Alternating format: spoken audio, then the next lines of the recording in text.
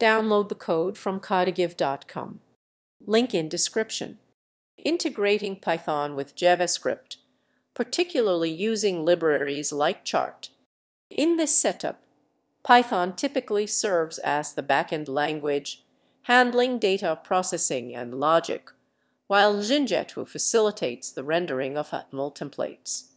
Jinja2 enables the seamless injection of Python-generated data into HTML, making it easier to pass variables and data structures directly into the frontend.